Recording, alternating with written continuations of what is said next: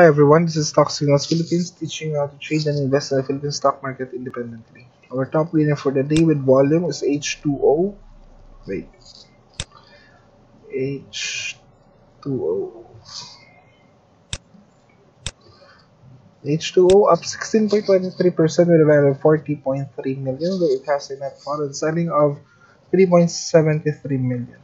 H2O fundamental is actually doing well. 34.5 million in income in 2016, which translates to an EPS of 0.15. With this EPS, stock is trading at 61.6 times PE, making it actually very expensive. Normal value is around 20 versus the index, it's around 20 times. Alright. P2BV 2.01 is the BV with a price of 9.24. That's almost 4.5 times, so it's also overvalued P2BV wise. Checking the charts of H2O,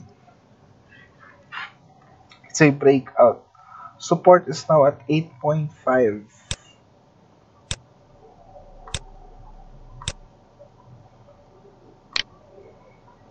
So we don't have resistance. I think this is all new all-time highs. Yeah. 15 EMA and 20 SMA is acting as support. Moving averages are bullishly aligned. There's explosive volume in the breakout today.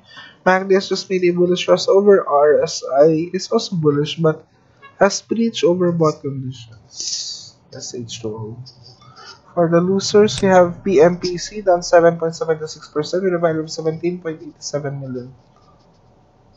Okay, let's check the charts on PMPC. But PMPC fundamentally, they earned 535 million in 2016. EPS is at 1.26.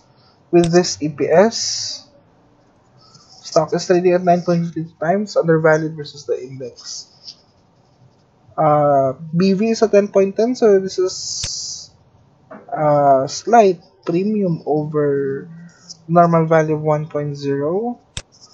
Looking at the chart of PMPC, it's currently correcting. It's very unfortunate that there's volume in the red candle today, so do watch out.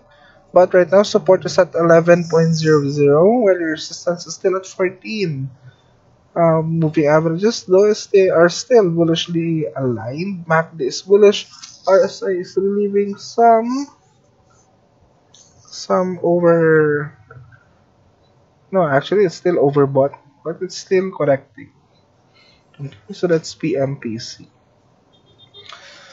So that's your top winner and top loser analysis for August 3, 2017. This is Stock Signals Philippines, teaching you how to trade and invest in the Philippine stock market independently.